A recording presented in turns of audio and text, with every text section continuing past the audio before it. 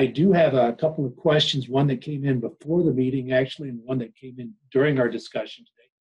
So I'm going to start with those. Charlie, I believe it was Michael that asked about the increase in P loss in your studies of erosion and runoff and P loss from those 21 sites. If the soil erosion and the runoff reduced, why did we see an increase in P loss? All right, can you hear me or do I have to do something? You're in good shape. Okay, Thank you. Thank you. Well, with that compost application, of course, there was a lot of phosphorus applied. And as I pointed out, that increased the soil test phosphorus in the top 1 inch from 25 parts per million to 500 parts per million. And so that phosphorus was very available to runoff and erosion loss. So I think that answers the question, doesn't it? Yeah, I think so. And it was a combination that increased source at the surface caused the increase, the reduced erosion and runoff caused that, tended to offset a big chunk of that increase. Right, that's right, Rick. Okay. Very good.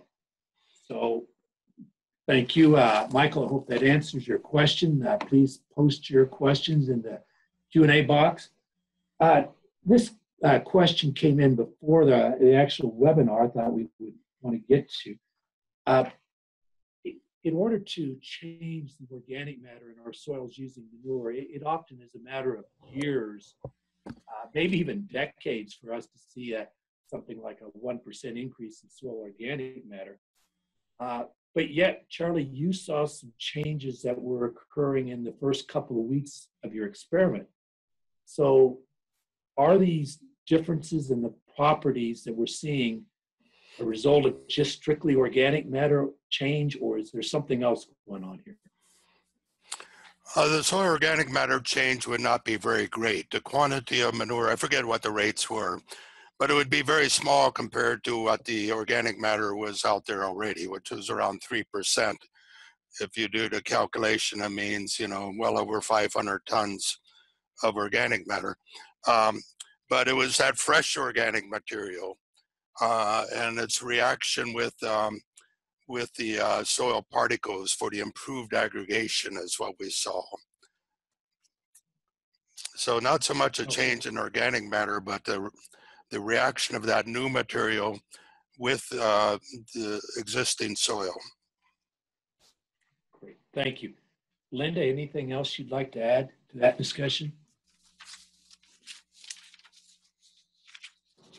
Just that the biology is also probably playing a role, increased fungal and bacterial populations with that new material. It's just the reaction with that new material.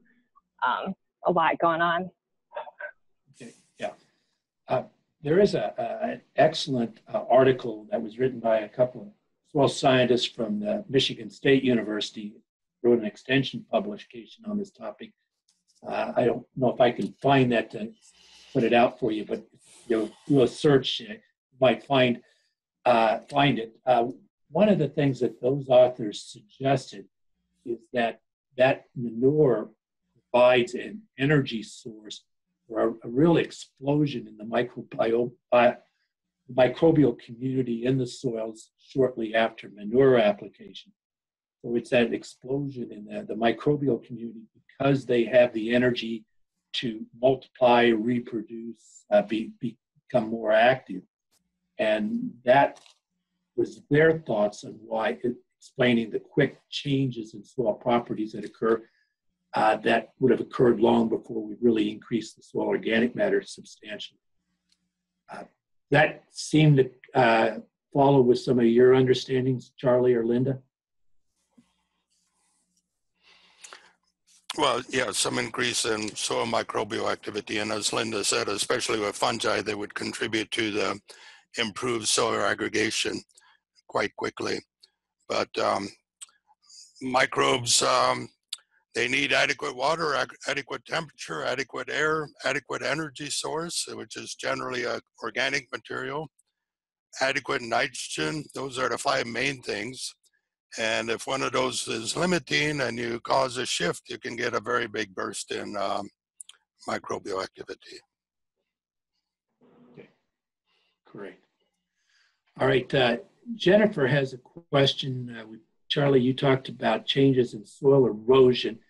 She didn't quite understand what was the science behind that change in that reduced erosion loss.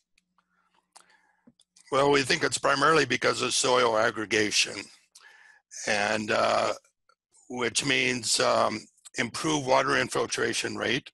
We saw that with the less runoff, greatly reduced runoff, but then also the better aggregation, less resistance to movement by water. That is more stable aggregates, larger aggregates, easier, more difficult for water to carry the sediment down slope. We did one study I did not mention due to shortage of time was where at that same site we did look at soil aggregation, and this was 4 years after the compost application, the last compost application. So we're looking at a residual effect, and there was a difference in the what we call the macro aggregates, the water stable macro aggregates.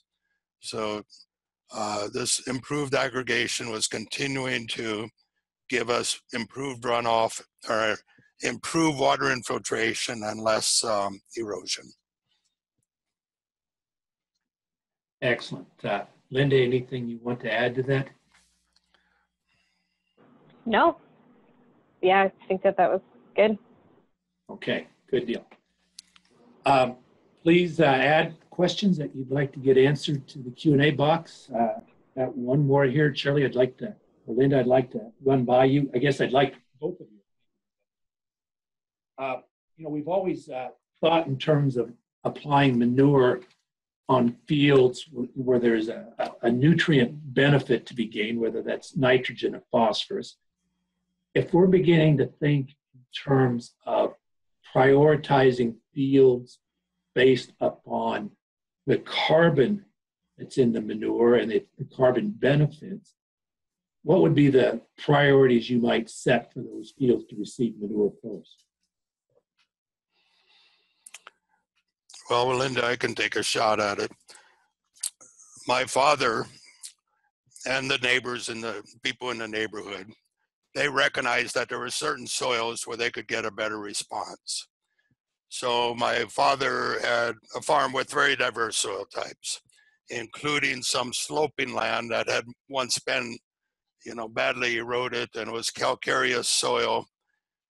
He knew that he could get his best response to manure there. And that's still true now. Sometimes it might be a heavier clay soil. You want to improve the aggregation.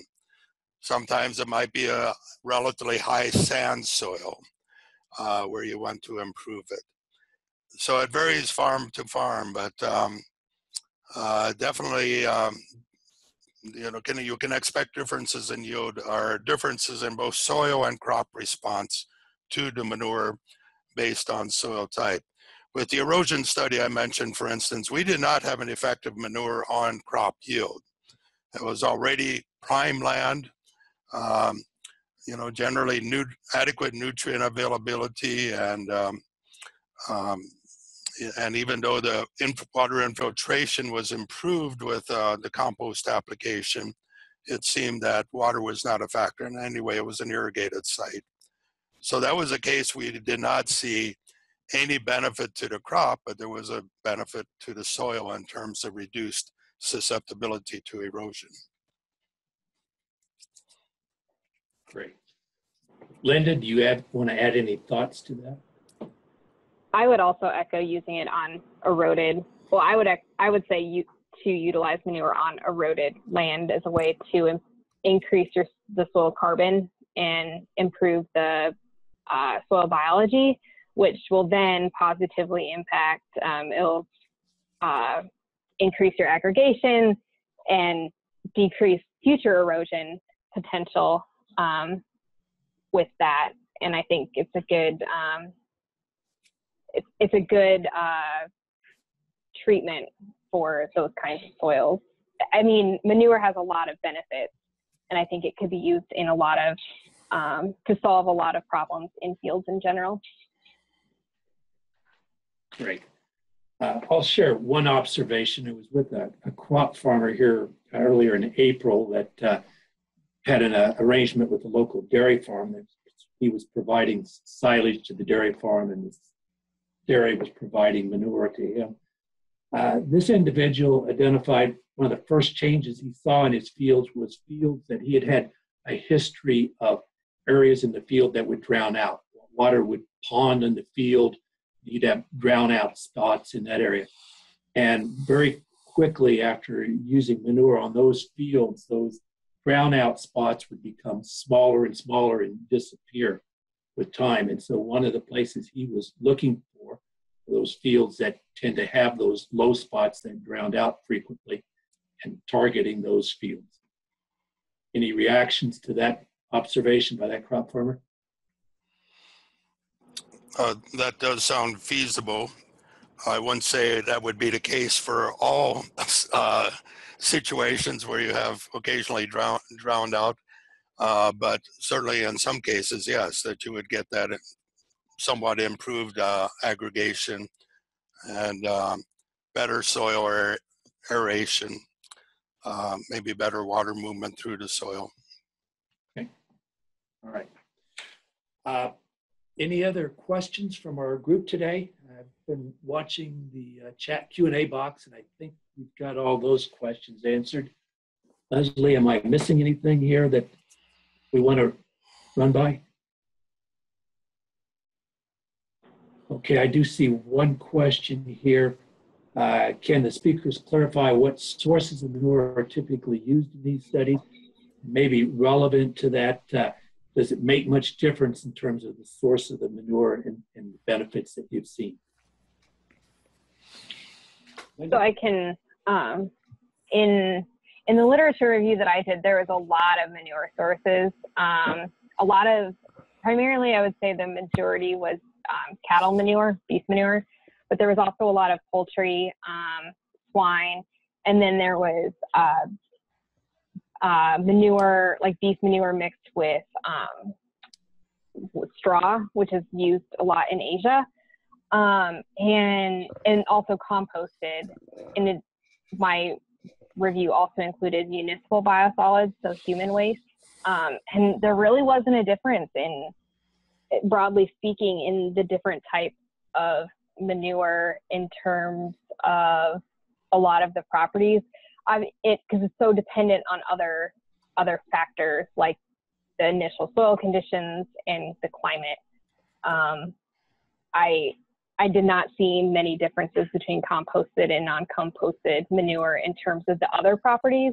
I'm sure that Charlie can speak more to the differences between those two for the work that he's done, though. So I spoke about compost compared with uncomposted feedlot manure and swine manure compared with feedlot manure, and we did not see differences in effects there. Another study that I did not get to, we compared 6 different organic materials, including composted dairy manure, 2 types of feedlot manure, poultry manure, actually it was 7, I guess, and then 3 municipal biosolids, all processed in different ways. One thing that was different about the biosolids compared with the manures is that the biosolids had higher cellulose, lignin, and hemicellulose content compared to the animal manures.